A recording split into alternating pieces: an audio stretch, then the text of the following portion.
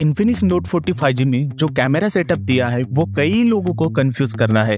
Rare में 108 megapixel का main camera और बाकी 2 मेगापिक्सल के मैक्रो और डेप्थ सेंसर है और फ्रंट में 8 मेगापिक्सल की सेल्फी है। तो इसका एक डिटेल कैमरा टेस्ट तो बनता है। ये रहे वो सारे कैमरा सैंपल जो Note 40X 5G से कैप्चर किए गए हैं। Let's get started. जानता हूँ ये वीडियो थोड़ी लेट है, पर सुमित कुमार भाई ये फोन खरीदना चाहते हैं और उन्हें कैमरा क्वालिटी कैसी है ये जानना था और मैंने उनसे आज वीडियो देने का वादा भी किया था। जैसा कि आप लोग जानते हैं, मेरे सब्सक्राइबर मेरी जान है और आप मेरे लिए फैमिली से कम नहीं हो। So this video is specially dedicated to take bureau family members. भाई 108 मेगापिक्सल का मेन कैमरा है, तो सबसे पहले उसी की फोटोग्राफ हम यहाँ पे देख लेते। तो ये देखिए, ये डे लाइट कंडीशन में लिया हुआ फोटोग्राफ है। ऊपर स्काई, नीचे फोरग्राउंड आप देख ही सकते हो, कुछ इस तरीके से कैप्चर करता है। हाँ, स्काई में थोड़ा सा व्हाइटी स्टोन ऐड करने की कोशिश Infinix 045G का कैमरा करता हुआ मुझे दिख रहा है। जी हाँ, यहाँ पे क्लाउड्स वगैरह को उतना ज़्यादा अच्छे से कैप्चर नहीं कर रहा है, तो ये इशू मुझे लग रहा है। बाकी डिटेलिंग में कोई इतना इशू नहीं लग रहा है। एज डिटेक्शन वगैरह परफेक्ट है। यहाँ पे लाइटिंग को भी अच्छे से कैप्चर कर रहा है, एब्जॉर्ब कर रहा है। तो जी हाँ, अच्छे फोटोग्राफ 108 मेगापिक्सल का कैमरा करता हुआ दिख रहा है। कलर्स वगैरह अच्छे कैप्चर कर रहा है, ग्रीन कलर और बाकी कलर आप देख सकते हो। और स्काई को और फोरग्राउंड को यहाँ पे अच्छे से डिफरेंशिएट करता है। बाकी ये येलो कलर की पट्टी भी आप देख सकते हो, अच्छे कलर्स कैप्चर करता है। एज डिटेक्शन भी यहाँ पे मुझे सही लग रहा है। नेक्स्ट फोटोग्राफ देख लेते हैं। अब यहाँ पे देखिए, इस फोटोग्राफ के अंदर Infinix Note 40X 5G का कैमरा अच्छा काम करता हुआ दिख रहा है। जी हाँ, यहाँ पे स्काई को डेफिनेटली ओवर सैचुरेट या फिर वाइट स्टोन ज़्यादा ऐड करने की कोशिश नहीं की है। जी हाँ, जो जैसा है वैसा ही कैप्चर करने की कोशिश करता हूँ मुझे यहाँ पे दिख रहा है। और स्काई को और फोरग्राउंड को अच्छे से यहाँ पे डिफरेंशिएट भी किया है। डिटेलिंग के लिए जूम करके दिखाओ तो एज डिटेक्शन वगैरह कुछ इस तरीके का आपको मिल जाए। तो डिटेलिंग अच्छी कैप्चर करता है, कोई इशू नहीं है।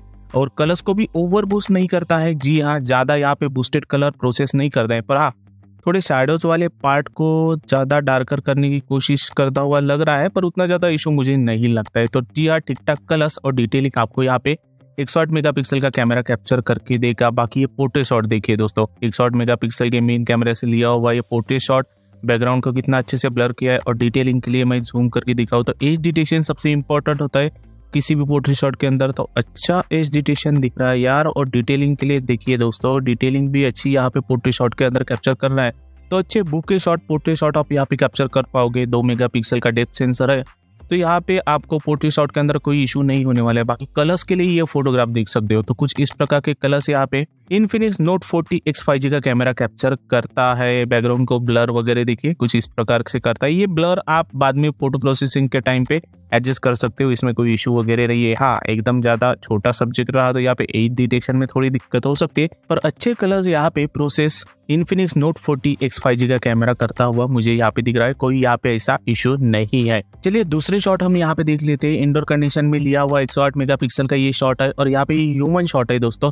अब देखिए, सबसे पहले मैं जूम करके दिखाता हूँ। स्किन के ऊपर ध्यान दीजिएगा, थोड़ा स्किन को अच्छे से यहाँ पे कैप्चर किया है। डिटेलिंग भी अच्छी है, इसमें उतना कुछ इशू नहीं है, पर हाँ माइनर रेडी स्टोन जरूर से यहाँ पे Infinix Note 40X 5G का कैमरा ऐड करता हुआ दिख रहा है स्किन के ऊपर। बाकी डिटेलिंग के लिए अगर देखूँ तो हाँ, डिटेलिंग अच्छी कैप्चर कर रहा है, कोई इशू नहीं है। अब 3x जूम भी आप यहाँ पे इस कैमरा से कर सकते हो। 3x जूम करने के बाद भी यहाँ पे अच्छी डिटेलिंग कैप्चर करता है यार Infinix Note 40X 5G का कैमरा। हाँ, थोड़ी रेडी स्टोन यहाँ पे भी मुझे लग रही है। अगर आप इस वाले पार्ट के ऊपर ध्यान दोगे तो आपको समझ में आएगा कि जी हाँ, थोड़ी रेडी स्टोन यार करता ही है, पर उतना ज़्यादा विजिबल वो नहीं है। डिटेलिंग आपके सामने है। नेक्स्ट फोटोग्राफ देख लेते हैं। चलिए, रात में लिया हुआ एक फोटोग्राफ मैं आपको यहाँ पे दिखा देता हूँ। तो ये नाइट शॉट है, ह्यूमन शॉट है और इसके अंदर भी 108 मेगापिक्सल का कैमरा अच्छा वर्कआउट कर रहा है यार। ये पोर्ट्रेट शॉट है, बैकग्राउंड को अच्छे से ब्लर किया है और हाँ, एज डिटेक्शन भी ठीक है, उतना ज़्यादा परफेक्ट नहीं कहूँगा मैं, पर शायद Infinix ने इसे अपडेट के बाद फिक्स करना चाहिए, क्योंकि पोर्ट्रेट शॉट के अंदर एज डिटेक्शन बहुत मैटर करता है। बाकी स्किन को अच्छे से कैप्चर करता है रात के अंदर। डिटेलिंग भी अच्छी कैप्चर कर रहा है, कोई ऐसा इसमें इशू नहीं लग रहा है मुझे। थोड़ा रेडी स्टोन यहाँ पे भी ऐड कर रहा है यार स्किन के ऊपर, बट ठीक है, नॉट विजिबल वेरी मच, तो इतना कुछ इशू मुझे नहीं लग रहा है। चलिए, कुछ अदर शॉट्स मैं आपको यहाँ पे रात में लिए हुए दिखा देता हूँ। अब ये शॉट देखिए, रात के अंदर लिया हुआ शॉट है। स्काई को और फोरग्राउंड को अच्छे से यहाँ पे कैप्चर करने की कोशिश की है, पर हाँ एक बात मैं जरूर से यहाँ पे इन्फिनिक्स की तारीफ करना चाहूंगा, इस्काe को इसने एकदम ज्यादा काला करने की कोशिश नहीं की है रात के अंदर, नहीं तो बाकी फोन इस प्राइस रेंज के अंदर, बजट सेक्शन के अंदर इस्काe को एकदम काला ही कर देते। बाकी डिटेलिंग आपके सामने है, डिटेलिंग कुछ इस प्रकार की कैप्चर करता है रात के अंदर। लाइट सोर्स को ओवर एक्सपोज तो नहीं कर रहा है, कुछ इस तरीके से कैप्चर कर रहा है रात के अंदर। कलर्स वगैरह आप देख ही सकते हो, बस का कलर वगैरह, रेड कलर, ग्रीन पेड़ का कलर वगैरह कुछ इस तरीके से कैप्चर करता है। इस फोटोग्राफ में देखिए दोस्तों, इस फोटोग्राफ में डिटेलिंग वगैरह जूम करके दिखाओ तो जी हाँ, अच्छे डिटेलिंग कैप्चर करता है। लाइट सोर्स को ओवर एक्सपोज तो नहीं पर थोड़ा एक्सपोज करता हुआ मुझे यहाँ पे इस फोटोग्राफ के अंदर दिख रहा है। चलिए दूसरा शॉट मैं आपको यहाँ पे दिखा देता हूँ रात के अंदर लिया हुआ। ये दोस्तों 8 मेगापिक्सल की सेल्फी है, जैसा कि आप सभी को पता ही है। और सेल्फी कैमरा यहाँ पे इन्फिनिक्स नोट 40X 5G का अच्छा काम कर रहा है यार, डिटेलिंग अच्छी कैप्चर कर रहा है। 8 मेगापिक्सल का कैमरा, तो जी हाँ, पोर्ट्रेट शॉट अगर आप बुके शॉट लोगे 8 मेगापिक्सल के कैमरा से रात के अंदर तो अच्छी सेल्फीज आप कैप्चर कर पाओगे, कोई इसमें इशू नहीं है। चलिए डे लाइट कंडीशन में सेल्फी कैसे आती है देख लेते हैं। तो ये डे लाइट कंडीशन में कैप्चर किया हुआ सेल्फी शॉट है। चलिए जूम करके ही देखते हैं एक बार फिर से। देखिए डिटेलिंग आप सबके सामने, 8 मेगापिक्सल का सच में कैमरा यहाँ पे अच्छे सेल्फी शॉट कैप्चर कर रहा है, डिटेलिंग कमाल की दे रहा है। तो इन्फिनिक्स नोट 40X 5G ने यहाँ पे बेहतर काम किया है, यही मैं कहूँगा। बाकी एज डिटेक्शन वगैरह अच्छा है, तो अच्छे सेल्फी शॉट आप यहाँ पे कैप्चर कर पाओगे। नेक्स्ट शॉट में अगर आपको दिखा हो तो चलिए मैक्रो शॉट हम यहाँ पे देख लेते हैं। 2 मेगापिक्सल का मैक्रो कैमरा है, तो मैक्रो शॉट में तो कुछ कहना ही नहीं है, अच्छी फोटो प्रोसेसिंग है, यहाँ पे डिटेलिंग वगैरह आपके सामने ही है। तो अच्छी डिटेलिंग मैक्रो शॉट के अंदर नोट 40X 5G का कैमरा आपको कैप्चर करके देगा, कोई इसमें मुझे यहाँ पे प्रॉब्लम नहीं लग रही है। और एक उनका पेटेंटेड फीचर आपको पता ही है, इन्फिनिक्स के अंदर हम इस्काe को जैसे चाहे वैसे चेंज कर सकते हैं। देखिए इस तरीके से आप इस्काe को इन्फिनिक्स नोट 40X 5G के कैमरा में चेंज भी कर सकते हो। तो ये फीचर तो हर इन्फिनिक्स फोन के अंदर मिलता है। चलिए 3x जूम की मैंने बात की थी, तो चलिए ये जूम फोटोग्राफ एक बार देख लीजिए। ये नॉर्मल कैमरा 108 मेगापिक्सल का और ये 3x जूम करने के बाद, हाँ यार डिफरेंसेस तो है। देखिए जूम करने के बाद ऑब्वियसली फोटो क्वालिटी लॉस होती है, और यहाँ पे जूम करने के बाद तो ज़्यादा ही वाइट स्टोन यहाँ पे या फिर वाइट कलर ऐड करने की कोशिश जरूर से इन्फिनिक्स नोट 40X 5G का कैमरा करता है, ये यहाँ पे मुझे दिक्कत लग रही है। तो कुछ इस तरीके के जूम फोटोग्राफ आप कैप्चर कर पाओगे, उतना ज़्यादा इंप्रेस नहीं हूँ मैं जूम फोटोग्राफ से। चलिए कुछ वीडियो शॉट्स मैं आपको यहाँ पे दिखा देता हूँ, वीडियो शॉट्स देख लेते हैं। अब ये दोस्तों डे लाइट कंडीशन में कैप्चर किया हुआ वीडियो है, और हाँ 108 मेगापिक्सल के कैमरे से कैप्चर किया गया वीडियो है। यहाँ पे OIS का सपोर्ट तो नहीं दिया है, पर EIS है। तो यार स्टेबिलिटी से मैं उतना ज़्यादा खुश नहीं हूँ। फिर से एक बार वीडियो पीछे लेते हैं और देखिए स्टेबिलिटी कुछ इस प्रकार की आपको इन्फिनिक्स नोट 40X 5G के कैमरा में मिल जाएगी। बाकी स्टॉप करके अगर मैं कलर कैप्चरिंग वगैरह दिखाऊँ तो वीडियो के अंदर कलर अच्छे से कैप्चर कर रहा है, कोई इसमें इशू नहीं है। स्काई को और फोरग्राउंड को अच्छे से कैप्चर कर रहा है, कोई इशू नहीं। हाँ ओवर एक्सपोज तो नहीं कर रहा है, एकदम ज़्यादा वाइट स्टोन ऐड करने की कोशिश नहीं कर रहा है, डिटेलिंग भी अच्छी कैप्चर कर रहा है। तो हाँ अच्छे वीडियो आप कैप्चर कर पाओगे नोट 40X 5G के कैमरा से। कलर्स वगैरह भी कमाल की कैप्चर करता है, इसको प्रोसेस भी अच्छे से करता है। बाकी इस बस को देखिए कलर्स कितना अच्छा यहाँ पे प्रोसेस किया है। तो अच्छे वीडियोस आप इन्फिनिक्स नोट 40X 5G के कैमरा से कैप्चर कर पाओगे। और हाँ यहाँ पे डायनामिक रेंज को भी अच्छे से मैनेज करता है। देखिए अगर मैं यहाँ से आपको ये वीडियो दिखाऊँ तो डायनामिक रेंज को भी अच्छे से मैनेज कर रहा है यार नोट 40X 5G का कैमरा। तो डेफिनेटली आप अच्छे फोटोग्राफ्स और वीडियोग्राफ यहाँ पे कैप्चर कर पाओगे। चलिए एक स्लो मोशन वीडियो मैं आपको यहाँ पे दिखा देता हूँ।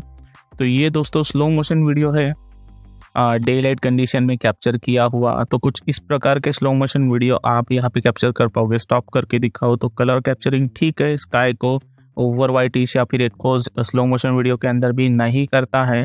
तो ठीक ठाक स्लो मोशन वीडियो भी आप यहाँ पे इसके कैमरा से कैप्चर कर पाओगे। नाइट में के अंदर अगर आप वीडियो कैप्चर करोगे तो कैसे वीडियोस आप कैप्चर कर पाओगे, चलिए ये वीडियो देख लेते हैं।